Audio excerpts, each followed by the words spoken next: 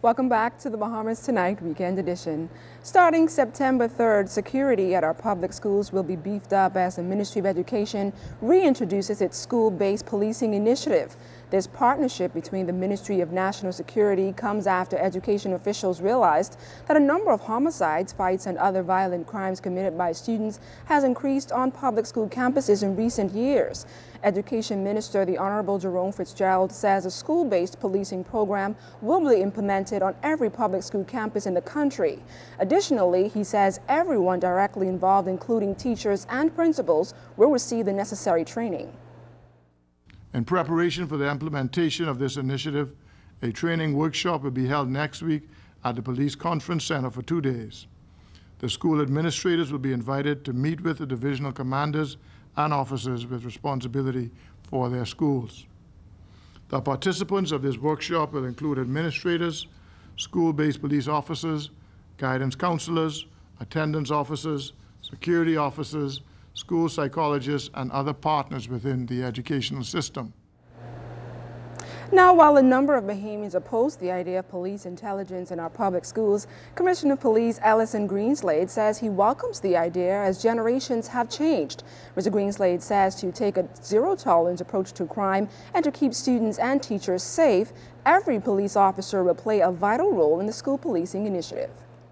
We have selected distinct officers who will be assigned to each school on a daily basis. Some schools will have 3, some will have more than 3, some schools might have 2. It depends on the particular school. However, every single police officer is going to be attuned to what is happening come the opening of school. Hundreds of youngsters assembled at the Pinewood Park this afternoon to participate in the police reserves and urban renewal programs joined back to the community initiative. The youngsters got the opportunity to meet the police officers and have a little bit of fun. Reserve Superintendent Leslie Brown and Pinewood Urban Renewals Inspector Virgil Sentis believe these events have truly enhanced community spirit. They accept the police officer in this area with their hand open. They was very happy when we got on the scene this morning. They came to us and they asked us what was our purpose to be here this morning, and we said to them that we are here to make your day a beautiful day, and we did that. With the urban renewal coming into Pinewood Gardens, the persons here, they were excited. We were able to connect, especially with the youths and the elderly in the community. And with the connection that we would have bridged with them, it gave the community a better insight on how the police is operating and what urban renewal is supposed to do for them based on the agenda. Area Member of Parliament Kaylis Rowe welcomes the community initiative.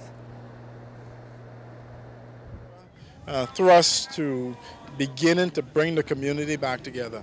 When you see the amount of people that's out here today and everybody enjoying themselves, no one's getting in trouble, this is how we get our country back.